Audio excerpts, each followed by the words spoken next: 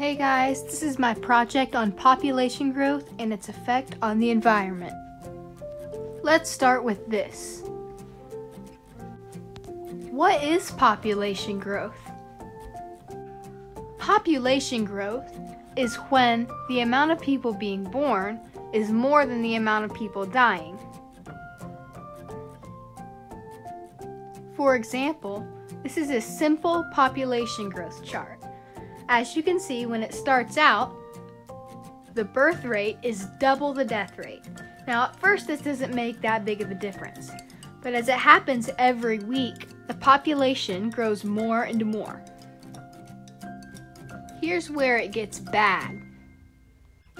The growth that I showed you in the hypothetical Ford City is the same thing that's happening around the world. This is terrible for the environment. In fact, experts estimate that by 2020, the world will have a population of more than 8.6 billion people. It's growing by about 3% every year.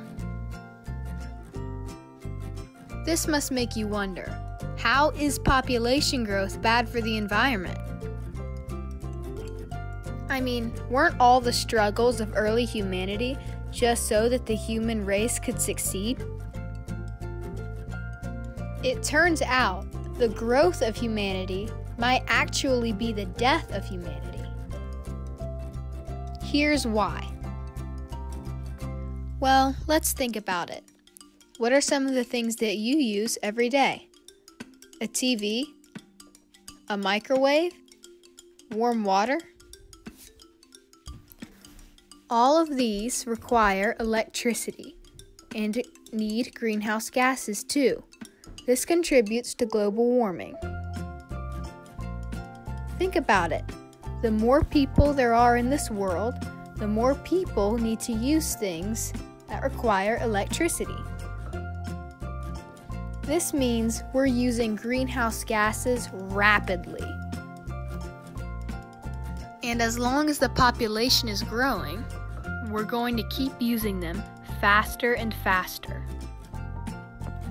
That means we're going to keep harming the ozone faster and faster as well. While more and more people use things that require greenhouse gases and electricity, more and more people also need a roof over their head. So, the population growing also contributes to deforestation because we need to chop down trees for more houses. But did you know our own breath is a greenhouse gas? We breathe in oxygen and we breathe out carbon dioxide. Carbon dioxide is a greenhouse gas, and trees are the only thing that help with that. Trees breathe in carbon dioxide and out oxygen. So when we chop down trees for houses because of the more people there are in this world, we're hurting the environment in another way. So while we're hurting the environment and using up energy sources that we'll run out of someday, almost as much as the Arkansas Razorbacks are using up coaches that actually want to coach for them, we still can't find a way to make renewable energy efficient enough to use full time. But here's some good news for a change. The more people there are in this world, the more brilliant minds will work on solving the problems that we have. Like by creating solar-powered cars, making renewable energy more efficient, or even healing the ozone. So there is still hope for the future. Thank you for listening to my presentation.